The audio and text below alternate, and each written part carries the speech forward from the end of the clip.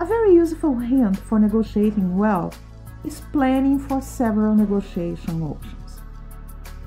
Let's explain. Quite often, we start a negotiation with a single objective in mind, a unique option that we consider success. For example, in purchasing a car, usually we want that one, and we don't consider any other car as a valid option. In negotiating a job offer, we generally think about a certain salary as a condition to succeed, and nothing else. If, when negotiating a car or a salary, we think more broadly, we can find more than one option that we can consider success.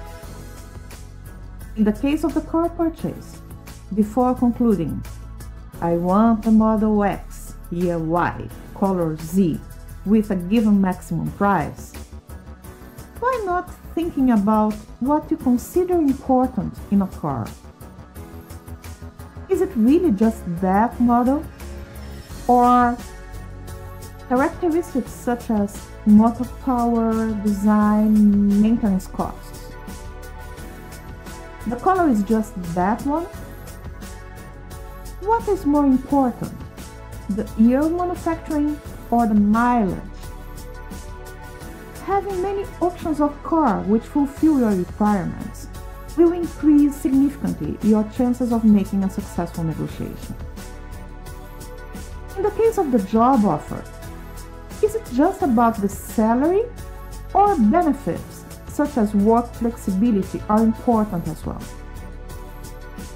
These items also have value. Are you considering them?